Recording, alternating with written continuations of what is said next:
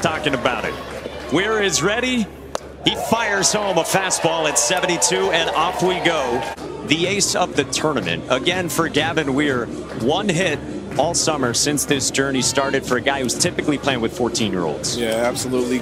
Torrance has their work cut out for them. Spoke to the coaches before the game. They said they're going to have to be patient. They're going to have to be selective.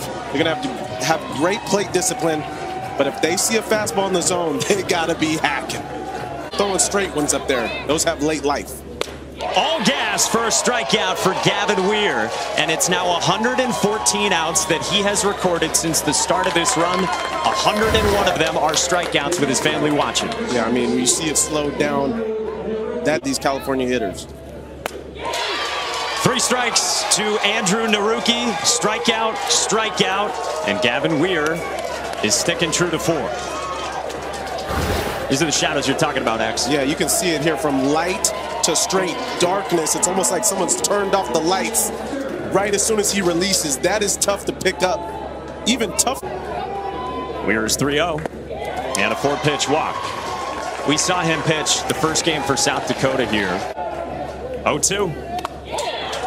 Pitch goes to the backstop, called the ball, and Gibson Turner moves up to second and into scoring position. Powerful right-handed hitters. Cut on and miss. 3 strikeouts for Gavin Weir here in the top of the first. Yeah, make no mistake, he's coming out with the gas, the petrol, the gasolina. He's coming with everything, and that fastball is moving. Look at this placement right here. Cornette is hanging over the plate, and he can't touch 70 miles an hour. 4 up, 4 down with strikeouts for Gavin Weir, working around the walk in the first. A couple of hits here, including a double. And he swings through the breaking ball. That is a nasty curveball for strikeout number 5. Yeah, I mean, Dominic was actually on the pitch, and really that ball had so much downward tilt and movement to it. You see the rotation. That thing has in a different league right now, the way he's bringing the heat. Bounces this one to first, and Hayden Gorsett has the first out. Whatever he calls it, has so much side-to-side movement. He throws it here. It's to second. Kaysen Mediger throws to first, and Gorsett stayed on the bag. 2 down.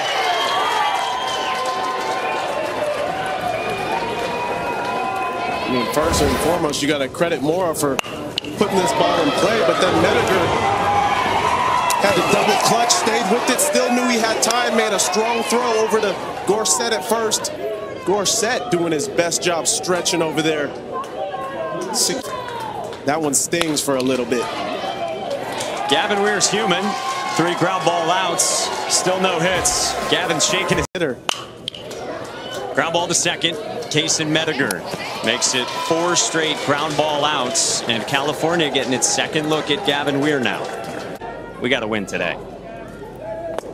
Breaking ball is called strike 3. 7 Ks for Gavin Weir in 3 2/3 no-hit innings. Yeah, and we know how well Turner can swing the bat. It's just coming out so electric that it's almost like you don't know if you're going to pull the trigger on top down through it.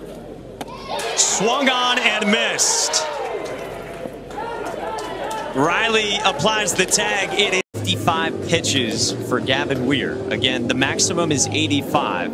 And so if Gavin Weir ends up with a pitch count in that left column, it corresponds to what day he would be available. So if you go over 65, he's not able to go with this tournament scheduled to crown a champion on Sunday. California offense right now. Kaishu Harrison, the batter, and he takes strike 3 called on a fastball. 9 Ks now and 3 in a row for Gavin Weir. A ball that's looking like it's coming so far away and then just ends as a strike. It's pitch number 65. It's strikeout number 10. 4 2/3 no-hit innings. South Dakota up 1-0. If you keep him in, he can't pitch the rest of the way. And here comes Mike Gorsett.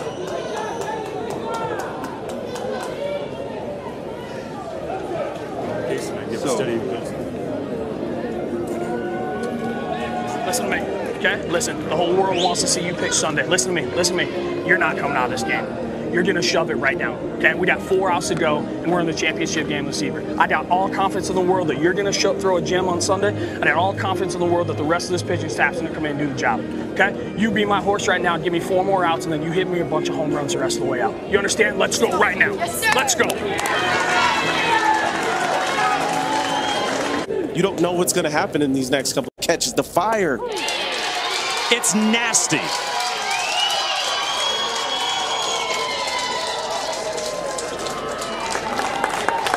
Gavin doesn't even know his teammates as well as a lot of the other guys on the team do, because he normally plays with 14-year-olds.